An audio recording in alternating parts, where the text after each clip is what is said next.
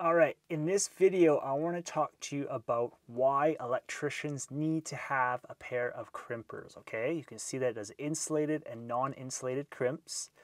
A lot of times when you go to buy different linemen's pliers, sometimes you could buy them with a crimp, right?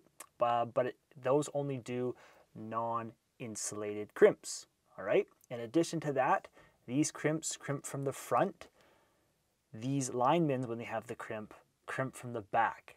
All right, I'll talk to you about that in this video. Now, before we get into the video, definitely check out my free book I have for you guys as Apprentice Electricians. Just go to becominganelectrician.com/subscribe. And if you sign up with your name and email, I will send you the book absolutely for free. Tons and tons of valuable tips in there, you know, when I was starting to become a journeyman, okay?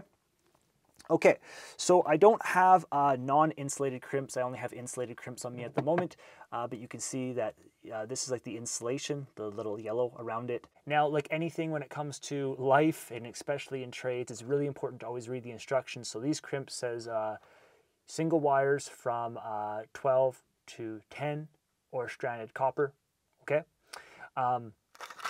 So anyways, so what you would do is you would just strip your wire and you're going to put it in there, and then you would put it into the insulated, okay?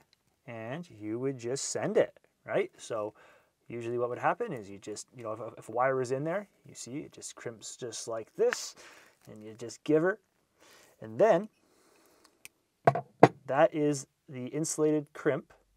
Maybe I went too much because now it's exposed. But anyways, I'm just trying to show you that that is an insulated crimp, okay? And so if you are, you know, like, because I told you guys in my video about how to buy Klein Tools linemen's, right? We talked about the insulation grips. We talked about the 2000 series for the better knives, right? Better cutting knives. But in addition, because this is my favorite style of lineman pliers by Klein, right? You can get the Journeyman series grips. You can get the fish tape puller, which I don't have myself. I just like a basic pair like this with the 2000 series. And you can also get the crimp, right? But the crimp is non-insulated, which, you know, it is useful to have. I'm not saying it's not useful, but the thing that's annoying if it is here is that you have to open up your pliers, you have to wrap it around the wire, line it up, and then you can crimp, right? Now, one thing I will tell you guys is that not many people have a pair of crimpers on site. So what happens a lot of times is if you have a pair, a lot of people want to use your pair, and it's kind of annoying. I remember I handed these out and they're just not, like, they don't have a nice smooth feel anymore. I can just feel around here. So, you know, maybe the person dropped them, maybe they're hitting with them. I don't know. All I know is that they don't feel the same as when when I used to have them just myself. But what I want to explain to you guys in this video is that if you are doing seismicing, right? So if you are living in a place where earthquakes can happen, right? If you are in like the fire ring and stuff like that, you will be doing seismic a lot when it comes to your lights and exit signs and things that can fall, right? And so you have to seismic them, and very often it will be the non-insulated, just like it would be on the on your pliers, you know, non-insulated. But it's just the workflow that it's from the front. You don't have to open them up. You don't have to wrap it around, put them in there, and then line it up. And it's just annoying. This is like you can slide them, you put them in there, boom.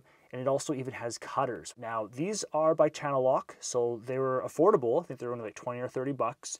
You can buy ones by Klein, right? So you can get more expensive ones. I just picked up a cheap pair, and I'm telling you, it is so worth it. All right, and that's, you know, just because I've talked about it in previous videos, I just wanted to make a quick video about it. So that's this video. If you guys want to stay updated with the website, you guys can subscribe on YouTube or check out my free book for Apprentice Electricians. You can download it for free by going to becominganelectrician.com/subscribe, and you guys will get the book absolutely for free sent to your email. Always feel free to leave a comment and ask a question about another video that you want to see. I have tons of different materials that I picked up recently, and thanks for checking out the video. I'll talk to you in the next one.